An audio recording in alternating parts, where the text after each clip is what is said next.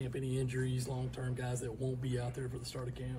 Not that I'm aware of. We'll get back in as a staff next week and get an update injury-wise. But obviously, at this point, everybody is good, and guys that were limited during spring practice are full speed ahead. Rocket Sanders and those guys have had a great summer from a health standpoint, and expect everybody to be full go once we get going.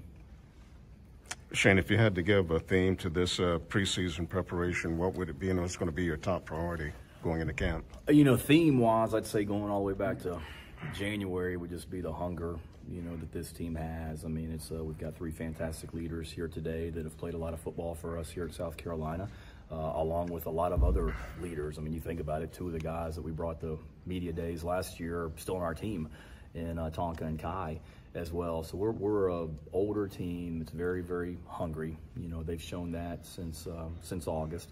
And the theme for us, Rick, is just continue to, build on that and embrace that.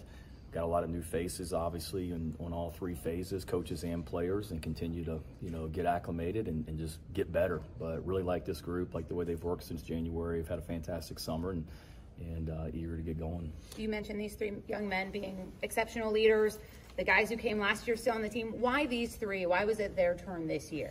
Last year, going with Boogie, we brought Tonka, and I had a conversation with Boogie that, hey, I'm taking Tonka, but I'm going to take you next year. So I'm a man of my word as well. But in all seriousness, we've got a lot of leadership that's returning. We vote on captains at the end of the season each year. We elect permanent captains, and Boogie Huntley and Debo were voted a permanent captain last year. They had the 5 highest votes on the team. Luke was not far behind and was very close, to being that as well. So they're leaders for us, and to me, they just embody everything that we want our program to be about. They embody everything, to me, that's right about college athletics. They've had opportunities to finish their playing career or go somewhere else and transfer, and they've invested in South Carolina. Luke and Boogie were here when I got here, and they've stayed, not just for 2021, but 21, 22, 23, and 24.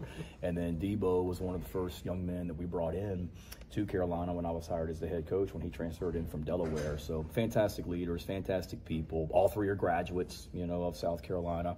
And just everything that's right about athletics, college football, and a testament to what our program's about.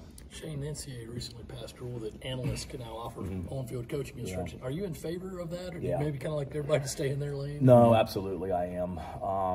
Every school is going to be different. I think you may have some coaches that just hire an army of analysts, and you've seen that. Some coaches just in the last 2 or 3 months that have left some coordinator jobs at the FCS level to go be an analyst somewhere else, and more power to them. But I think it's great. It takes kind of the gray area out of who's allowed to do what. We try and do things the right way at our place, David, but not everybody, I don't think, has followed that rule, the way it's supposed to be followed. We don't have to get really big. We're not. And in my mind, it was some of the hires that we have. Mike Shula, for example, was done, regardless of whether that rule had passed. Mike was a guy that we wanted to get in our program, but for him now to be able to actively coach on the field, I was in favor of it. I think every coach I know in the SEC was in favor of it, and something that'll be really, really good for coaches and their development, but also for the players on our team and their development.